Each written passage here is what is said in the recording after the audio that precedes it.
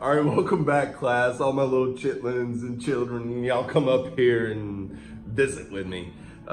We do have one spectator in the house today, and that is Sancho Panza, my assistant that does the camera work from my iPhone. Boss. Sancho will be asking questions throughout, if he thinks of any, that might help us out along the way as well. Some questions that I might not think of, or things that I might not address, but he addresses, and it'll be good. Let's spice things up with Sancho.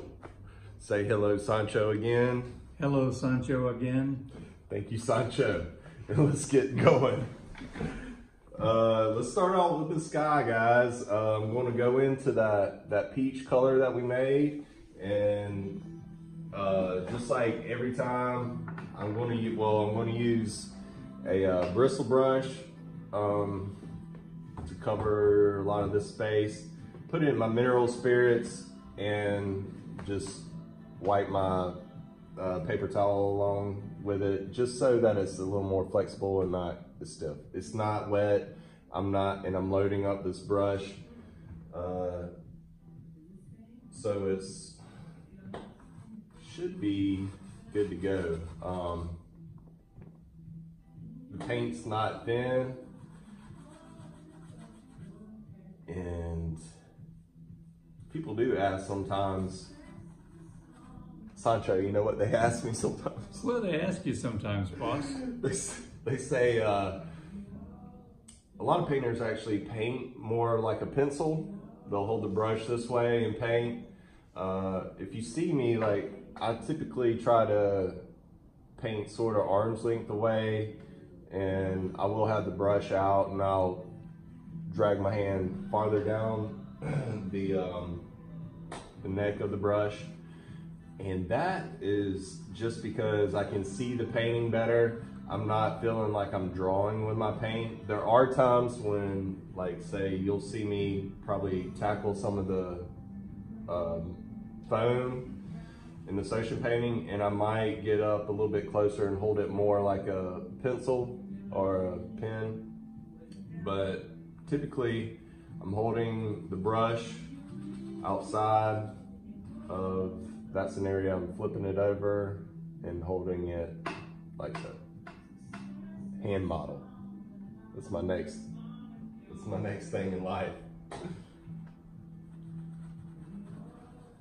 So I'm leaving some of this area open for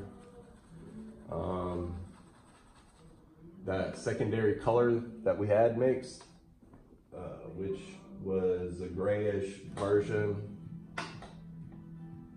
of the tone, a little more purple grayish. You don't want to you can start by adding a little bit, trying to hit the areas that you miss. Then come back in, I'll wipe off the brush and I'll kind of feather, because my paint's not thin, it's pretty thick. I loaded up my brush, so I have enough paint to maneuver what's going on there.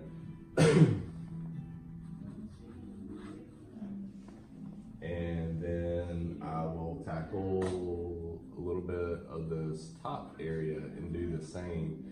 I feel like there is a little bit of haze in the top, so I was just gonna try to do a little bit of something like that.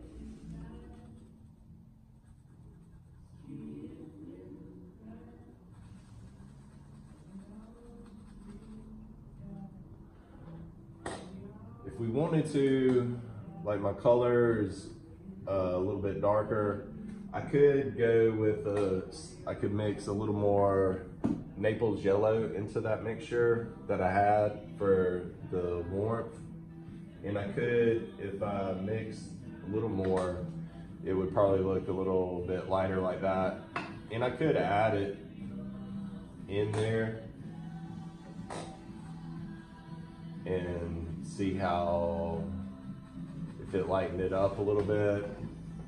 And then I could even dry my brush off, maneuver, and feather in that a little bit of that lightness.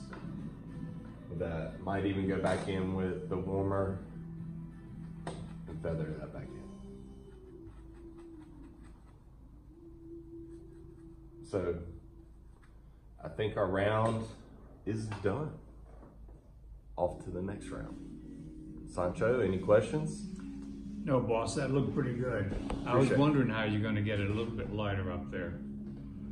All right. How about if I want to put a little bit more light up there? If we wanted to put a little bit more light, we go back with our Naples yellow and our alizarin crimson with white and a little bit of alizarin. That way, we're getting more of a solid color that's lighter. Sancho, will you grab the camera and head to the, I'll grab the camera, you walk around. So as we do this unplanned event, you can see the palette. And if we get a little bit to make a lighter, joys of painting. We make a little bit lighter version. We just grab Naples yellow, right? Just we'll go incy beatsy.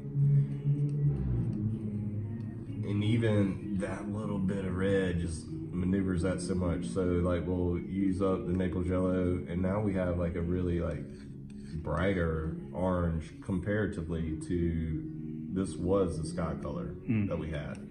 And now we have something of that. I can clean the brush off so I can get some of the darkness off that I have, and I can go in here.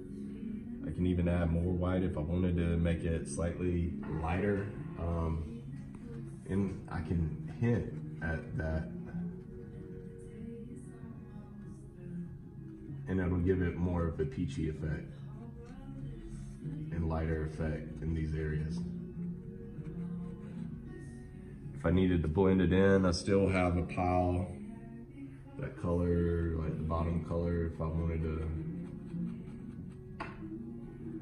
Notice I'm just kind of hitting the edges of this, so the edges are a soft transition between colors. Edges are so important. We're going to have harder edges in the wave. We'll have some softer edges in this foam. We'll have a nice color, a little bit harder edge in this foam, but also soft. And then our color transitions here, they're contrasting. So we have our foreground, middle ground, and then our subject matter really, and then our background. So that's how we're doing this painting. So we'll see you in the next round.